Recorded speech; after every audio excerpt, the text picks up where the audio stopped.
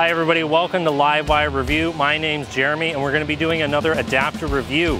I had another company reach out to me to have me test out their adapter, and today we have the Tesla Supercharger to CCS adapter from Lectron. Now Lectron's been in the business for quite some time now, so I'm actually really excited to try out this product. They've had quite a few years in the industry to fine-tune their products. You might remember when Lectron first came out, they had a big bulky adapter for the exact opposite thing, for when Teslas needed to charge at regular chargers. And because there were so many communication protocols that thing had to work with, it was a little clunky and a little hard to use. And it also had very limited charge speeds because you were working with two different protocols. Now today it's a little bit different. A lot of licensing and things have changed over time. So it's made it a lot easier to make a product like this because the companies now work together. So for this example today, we brought a 2019 Hyundai Kona Electric. Hyundai has now been added to the list of Supercharger users, and I'm pretty excited about that. And I really wanted to use an older EV today just to prove that this works. Well, without further ado, let's get into it. Okay, so we're just gonna open up the box and see what's inside. I always like to start off with that just to see what you get in the package. Fairly simple, fairly small box.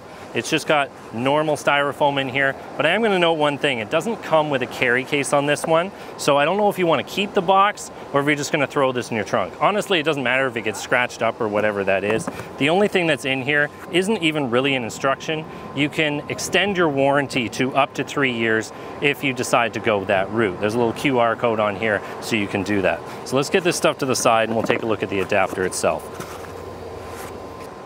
Okay, so the adapter's not very big, but it is bigger than other adapters I've used, and it is made out of plastic. They use high quality materials in here. It's made in China, but it is made to quite a high standard. It's IP67 rated, so it's meant for weather. It's meant for rain, it's meant for your normal environment. You can use this in the snow, there's no issues with that. It has high quality seals on both ends of it, and unlike some of the adapters I've used, it just uses a click button on both ends. Because it is two different protocols that we're working with, that's why there is two different clicks on here, because this one has to give a signal to the Supercharger, and this one here actually has to give a signal to the CCS equipped car. So that's the reason why there's so much going on here. Okay, at this point, I'm just gonna show you how to use this adapter. It's a fairly simple process, but you do have to download the app. So if you don't have the Tesla app on your phone, and if you don't have a Tesla, you're not likely to have that. So you just go on your phone to the Google Play Store if you have Android, or to whatever store you use on Apple, and you download the Tesla app. You are gonna have to sign up for an account like you would for any other charging station. You enter your email address, you make a password, you add your payment information to it. It's fairly straightforward. Now, when you get into the app, it says, charge your EV if you don't have a Tesla. If you do have a Tesla and you're charging your CCS equipped car, you have to go to the 3 dots in the corner of the app. You go down to charge your other EV, and there will be a different menu that you can open up. Now, on here, I do have an Android. I have a Tesla, so I'm gonna be going to the section where it says charge your other EV. So I'm gonna click on that here. And on this one, the map just takes you to where you are. We did use my friend's phone and it didn't do that. So you're just gonna have to type in the location of where you are, and it will show you if that Supercharger is compatible. Now, I always bring this up because not every Supercharger is gonna be compatible with other CCS equipped cars or even other EVs in general. Only Tesla vehicles can use a Type 1 or a Type 2 Supercharger. Other EVs can use a Type 3 or a Type 4.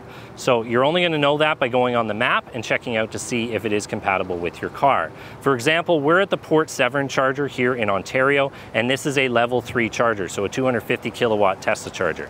That one is compatible with other EVs, and so is their new version 4. But the level 1, level 2, which was like a 75 and 150 kilowatt version, you can only use with Tesla vehicles because they're from an earlier network. They don't have the same communication protocols, so they simply don't work. So make sure to check your app to make sure if it's gonna work with your car. So we're gonna get into it now. You go to the map, you select your charging station. So we're on the map at Port 7. I'd say I'd like to charge here. And then you have to look for the port number that's on the bottom of the Supercharger. It's at the very bottom in the middle. We're standing at the one that's number 3D. So I'm gonna scroll over to number 3D. And in my case, I already have the charging information saved in here. So it just says start charging.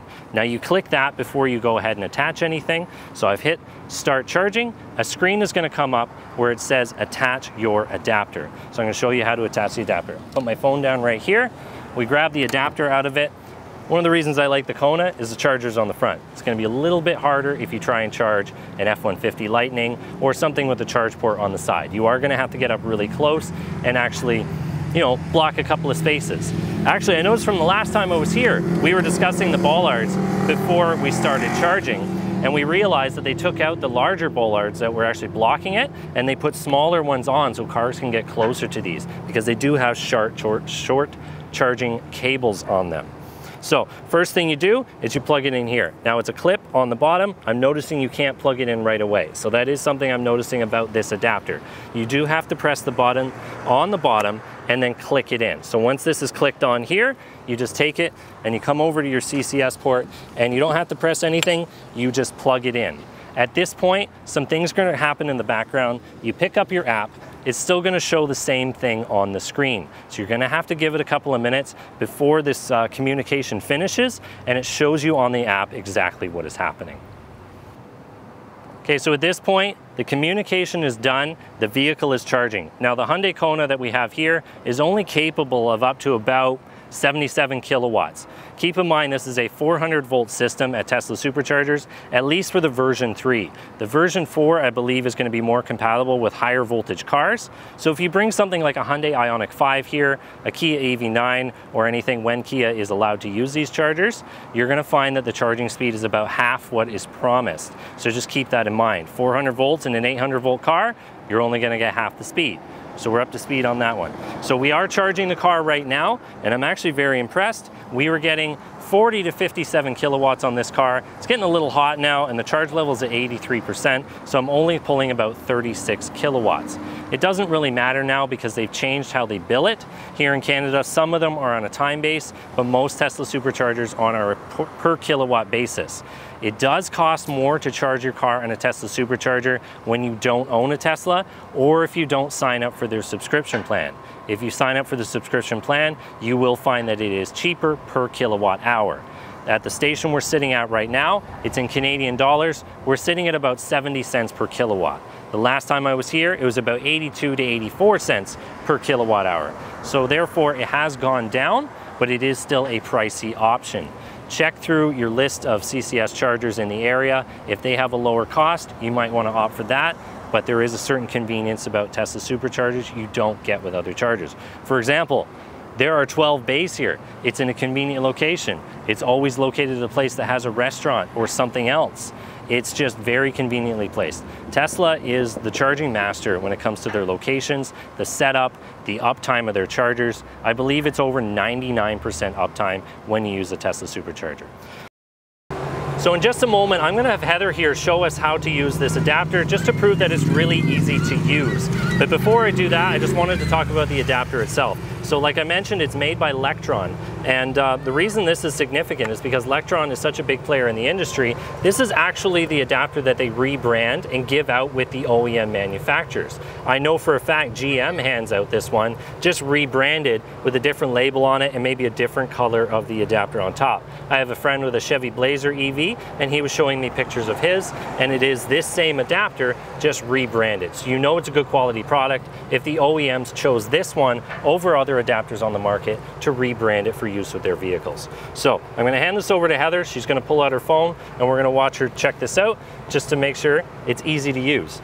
Thank you. All right, so I'm pulling out my phone, checking my app. We are going to go to Charger EV, so I'm clicking on that there. Now on her phone, we found that you couldn't just get to the charger. We actually had to search for it on the map. So we just typed in Port Severn, it showed the charger, we click on it, and we go from there. Perfect, so I'm clicking on that now. And I'm saying charge here. Okay, and again, we're going and looking at what charging station we're at, and it's 3D for us. That's right. So we're gonna click on that and say start charging. Okay. And you do that before you put the adapter on it? Yes. Yeah. All right, so I'm putting my phone down, getting this out, and pressing. Not the top one, we'll do the bottom one. The bottom one. Clicking that in. Yep. That. A little bit awkward, but once you get used to it, you'll be able to find it. And for this, you plug it into both sections. Oh. Yeah. Like that. Okay. And there we go. And that's it. At this point, the communication starts and we can actually just go have a coffee. But for the sake of this video, we're gonna let it connect, and that way we can just show you that it's pretty easy to use. Okay, we're coming to the end of this video, so I'm just gonna wrap up my thoughts. Pretty straightforward.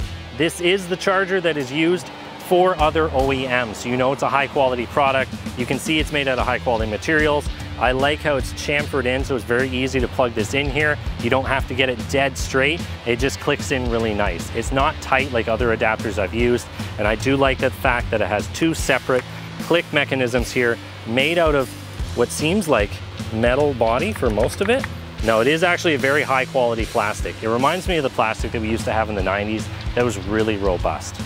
Well, at this point in the video, just gonna say if you found it helpful, maybe like or subscribe to the channel, and see what we're doing next time.